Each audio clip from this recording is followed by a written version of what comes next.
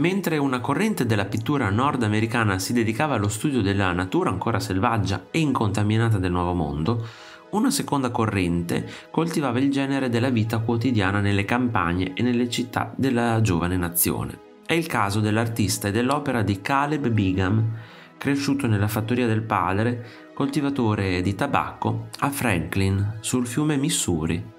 Dopo un apprendistato da falegname si diede alla pittura e percorse gli Stati Uniti come ritrattista girovago.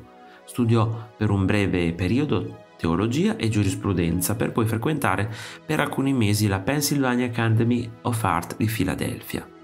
Nel 1844 fece ritorno nel Missouri e si dedicò alla pittura, ispirandosi prevalentemente alla vita quotidiana di agricoltori, cacciatori di pellicce, mercanti e barcaioli, ma coltivando anche il filone della pittura di genere ispirata alla vita politica nazionale.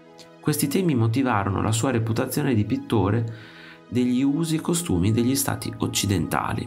La sua alta popolarità fu dovuta in gran parte alla produzione e diffusione di massa di incisioni ispirate alle sue opere. L'opera che vedete qui riprodotta evoca con nostalgia il tempo ormai lontano dei cacciatori di pellicce. All'epoca in cui il quadro fu realizzato, il commercio di pellicce era ormai organizzato da grandi società che trasportavano la merce su chiatte e battelli a vapore. In questa immagine, invece, padre e figlio discendono la corrente del fiume a bordo di una semplice imbarcazione e trasportano le pelli, frutto della loro caccia, per venderle al mercato più vicino.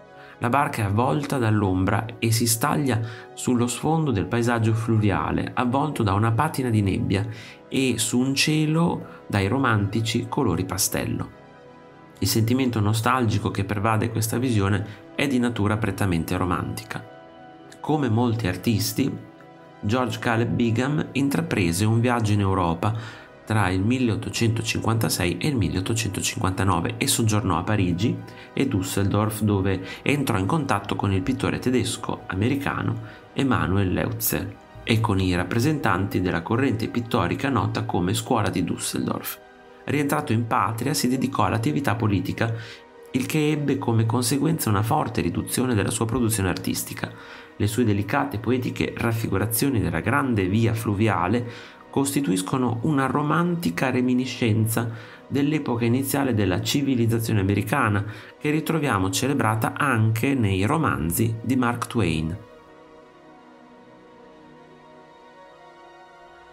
Se ti è piaciuto il video, iscriviti al canale, lascia like e condividilo con i tuoi amici.